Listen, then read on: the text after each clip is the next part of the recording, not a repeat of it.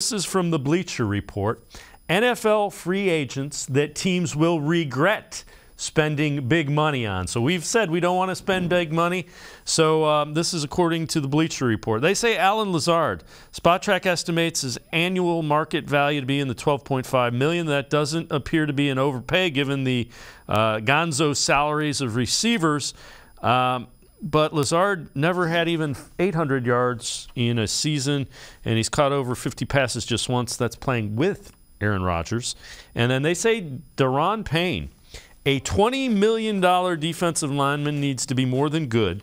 He has to wreak havoc and take over games. Payne did so in 2022. He had only 14.5 sacks over his first 4 seasons combined. Paying huge money for one big season has backfired on NFL teams plenty of times before. Cautionary tales, you know, everybody likes Daron Payne, a young guy, but the problem is if you spend that and he doesn't produce, it's not good.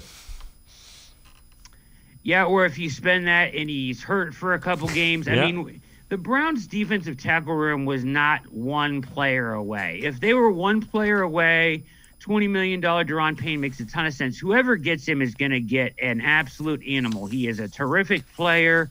I have no qualms about saying that Daron Payne is a stud. It's just the money, right? It's the $20 million. I mean, you can get 3 really good players for the price of one, and the Browns need more help up there than just one guy.